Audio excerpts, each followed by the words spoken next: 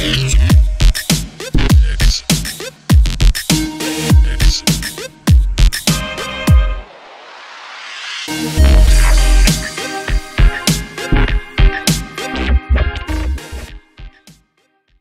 is up? This is Joshua Casper. Welcome to another Ableton tutorial. I'm going to knock this out real quick. This is using the EQ8 on your master channel to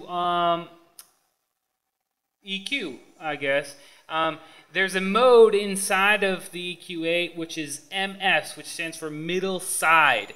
And if you click the edit button, you can adjust how the middle audio, the audio in the middle of the track is EQ'd, and the audio on the side of the track is EQ'd. So generally, the middle will be your your kick and your bass, and the side will be your reverb and percussion and stuff like that.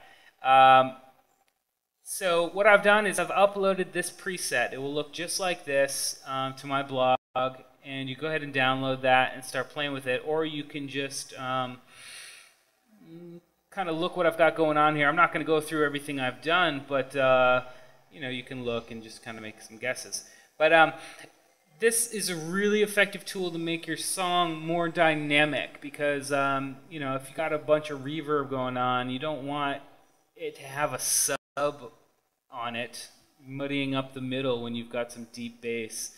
So what I'm going to do is just show you what I mean. I'm going to come over to the middle now, and I'm going to turn it all the way off. And then so we can just hear the side of what's on the sides of the audio. So here's it regular.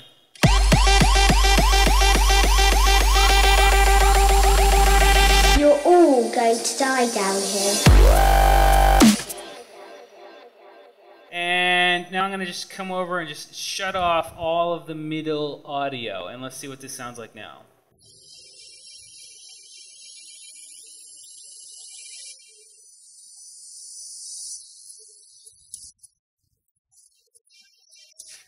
So that sounds pretty cool, but that's the audio that you're EQing when you're in the sides, okay? So it's important to kind of check that out and know what's going on before you get going with that.